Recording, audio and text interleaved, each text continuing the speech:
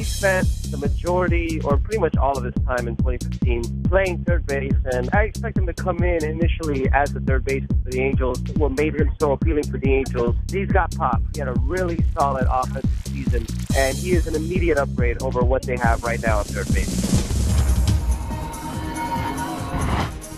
I'm Darwin Zook with the MLB.com FastCast. The Angels have reportedly acquired infielder Yunel Escobar from the Nationals for reliever Trevor Gott and minor league pitcher Michael Brady.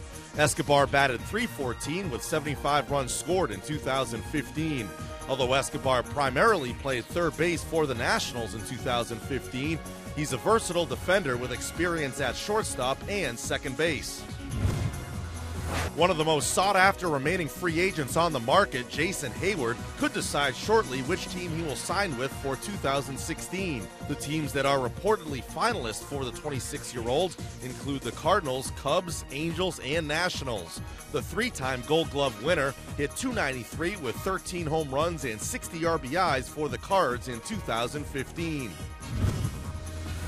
Jonathan Broxton will return to St. Louis as the Cardinals sign the reliever to a 2-year deal, which includes a full no-trade clause. Broxton was traded to the Redbirds by the Brewers at the 2015 trade deadline and tallied 26 strikeouts over 23 innings with the Cards. The Rockies have reportedly signed Mark Reynolds to a 1-year deal. The veteran hit 13 homers for the Cardinals with 48 runs driven in last season. The Nationals have reportedly agreed to terms with reliever Sean Kelly on a 3-year deal. Kelly struck out 63 batters and 51 innings of relief with the Padres in 2015.